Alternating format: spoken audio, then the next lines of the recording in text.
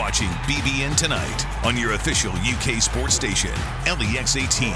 Presented by Central Bank, the official bank of UK athletics. Welcome back to BBN Tonight. When the clock strikes midnight, that's when the UK hockey team takes the ice at home. Yeah, that will be the case tonight when the Wildcats host Louisville before traveling into Cardinal territory on Saturday night. We caught up with the Wildcats ahead of their rivalry game. It's the biggest club sport on the UK campus, but don't think for a minute these Wildcats don't take it seriously. First half of the season, the boys were ready to roll.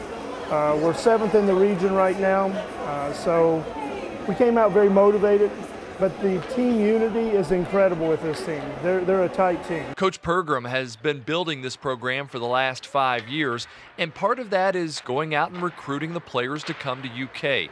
While this state is not rich in hockey talent, the Wildcats mostly come from the Chicago area and the Northeast. I just had a friend that came here a year before I did.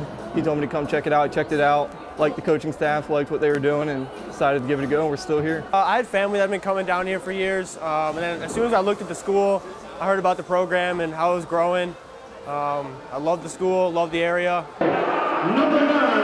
And one way the hockey team has built its identity is by playing games at midnight. The Lexington Ice Center has fans lined up long before the puck drops, and there are usually so many that they have to unfortunately turn some away. They'll pack over 400 people in to watch a game that might last until 2:30 in the morning. It's an event. When you come to a game, the atmosphere, the energy you feel in the building is incredible.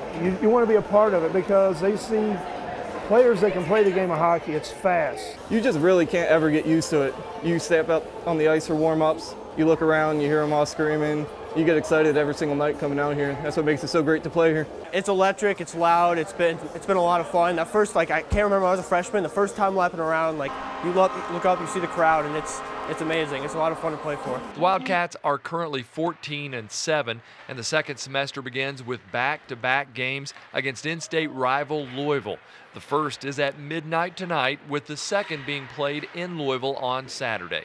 Going there, them coming here, it always gets pretty chippy, it always gets pretty serious. There's always a lot of energy. At the end of the day, it's about hockey, but it tends to get pretty physical. We play a lot of teams, great teams that's really competitive, attitudes, this and that go up. Well, this weekend it's just a different weekend. It's the same thing. I mean, they can be playing checkers with UK and U of L. It's going to be, you can play croquet out there. You can play bocce ball.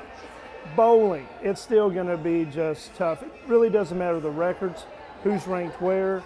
It's going to be a fight for 2 nights in a row. Brian Graham does a phenomenal job at Louisville, their coach. Think the world of Brian. I cheer for them when they're not playing us, but it's like anything, it's a rivalry.